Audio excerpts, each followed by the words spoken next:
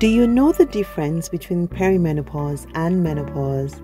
Hi everyone, welcome again Sisters Keeper. If you're new to my channel, I'm Anu.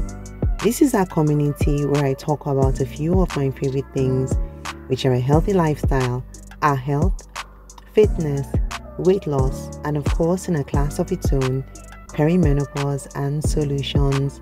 Don't forget to subscribe to my channel and share my videos.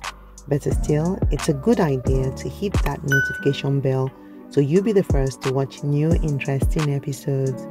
Watch out for shorter but equally interesting and helpful videos on all our socials at Sisters Keeper 42.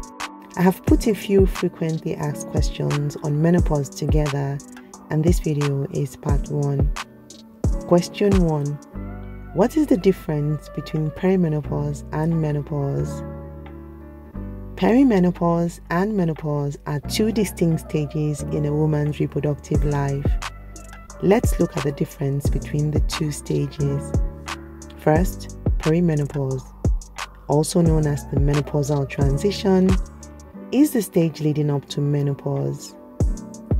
Perimenopause often starts in a woman's 40s, but can start as early as the 30s.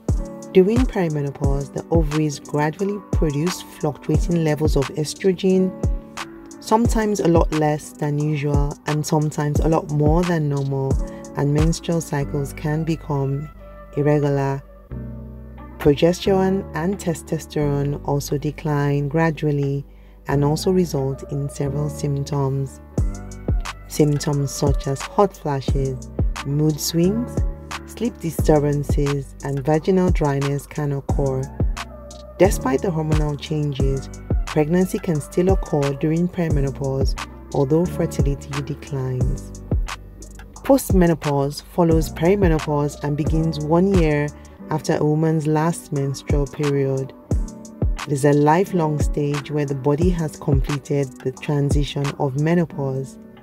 During this stage, estrogen levels remain low, and most symptoms experienced during perimenopause tend to subside eventually.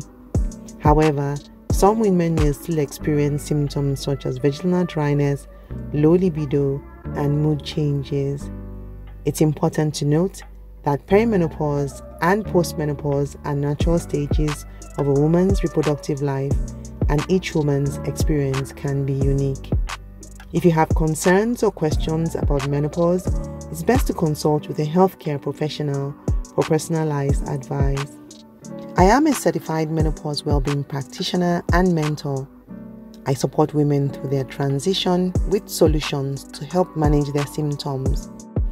If you require an assessment or assistance, please leave a comment for me below or see my contact details in my bio. Question 2. At what time does a woman become postmenopausal? On average, women reach menopause in their early 50s, so postmenopause typically begins around that age. However, it's important to note that every woman's experience with menopause can vary. Question 3. Are postmenopause symptoms worse than perimenopause? Arriving at postmenopause doesn't necessarily mean the abrupt end of bothersome menopause symptoms. The symptoms typically associated with menopause, like hot flashes and mood swings, can occur for some time after. Women who have reached menopause can expect menopause symptoms to become worse than they were during perimenopause. Question 4. What are the solutions for perimenopause and postmenopause symptoms?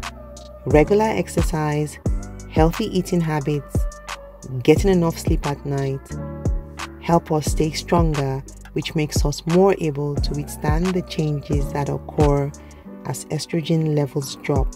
Do you have any other questions on the menopause transition? Please type it out in the comments below and let's talk about it. Take good care of yourself. Don't forget to be your sister's keeper. I'll talk to you soon.